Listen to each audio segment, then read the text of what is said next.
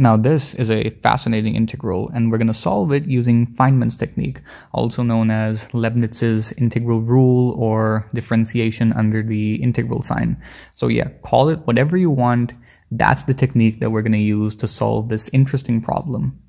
Now, before actually applying the technique, I would like to make use of a substitution that will make our lives a lot easier. So I'm going to let x equal e to the negative t, which implies that dx equals the negative of e to the negative t dt. So this introduces a factor of e to the negative t, and this will come in handy later, and as well as come in handy soon.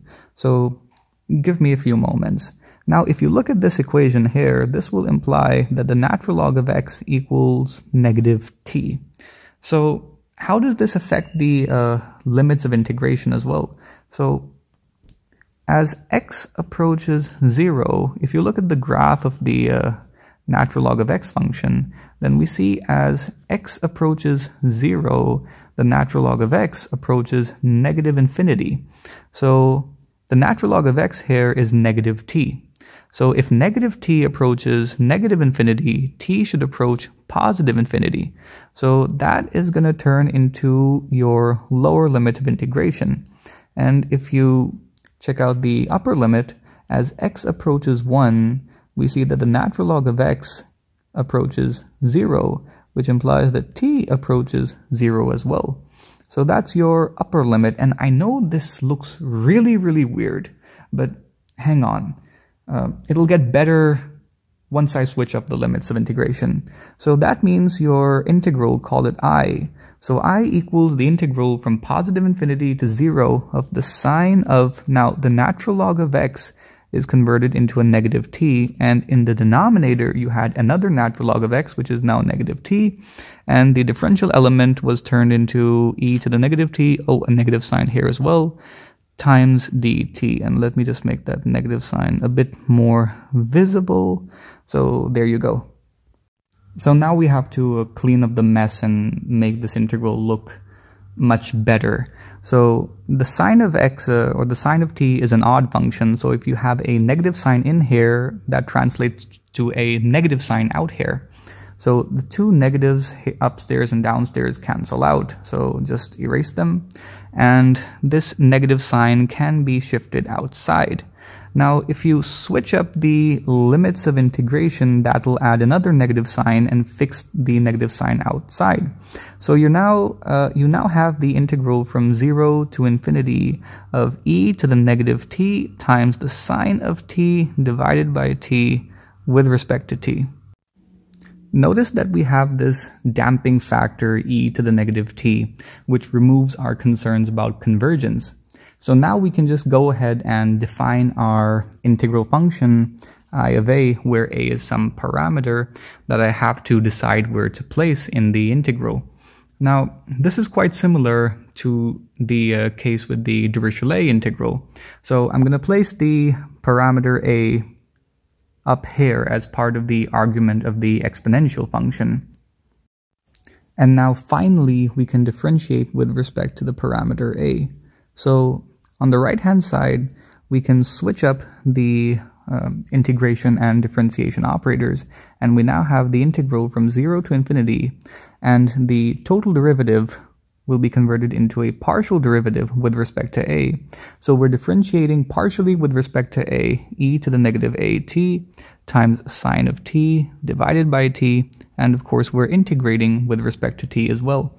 So differentiating partially with respect to a means that the t variable and all functions of t are a constant, right? All functions purely of t are constants.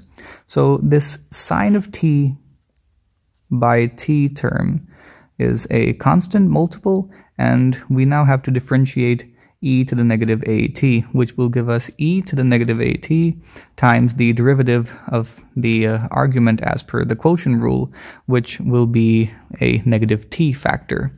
So this is quite handy because it gets rid of that pesky t in the denominator, and we're left with the negative of the integral from 0 to infinity of e to the negative at times sine of t with respect to t. So now you have an expression for the derivative of I with respect to a that you can solve pretty easily using integration by parts or complex analysis. So we're integrating in the t world, so the a is now just a constant, and the results of integration by parts or complex analysis will be e to the negative at divided by 1 plus a squared times the cosine of t plus a times the sine of t. And the limits of integration were, of course, from 0 to positive infinity. So plugging in the upper and lower limits, as t approaches infinity, this exponential term will approach 0. So you have a 0 minus the results of plugging in the lower limit. And when t approaches 0, then e to the negative at is going to approach 1 anyway, so you have 1 by 1 plus a squared. The cosine of 0 is just 1, and the sine of 0 vanishes, right? So that means, or this implies, that I prime of a is going to be the negative of 1 by 1 plus a squared. So now you finally have an expression for the derivative of I with respect to a completely in terms of a. So now I want to get back my integral function I. And how do you get back a function given its derivative? Well, obviously, you have to integrate. So integrating with respect to a, on the right-hand side, I'm going to have the negative of the integral of 1 by 1 plus a squared with respect to a. Now, those of you who have watched my previous videos on Feynman integration, you know that at this stage I like to use definite integrals. So for that, I'm going to retrace my steps a bit and remember that what I was looking for was the integral from 0 to infinity of e to the negative t sine of t divided by t with respect to t, which is just a case of the integral function I of a with a equal to 1. So a equals 1 is one limit of integration. And for the other limit, I'm going to make use of the properties of this damping factor. So the integral function I of a was the integral from 0 to infinity of e to the negative at times sine of t divided by t with respect to t. So as a approaches positive infinity, e to the negative at is going to approach 0.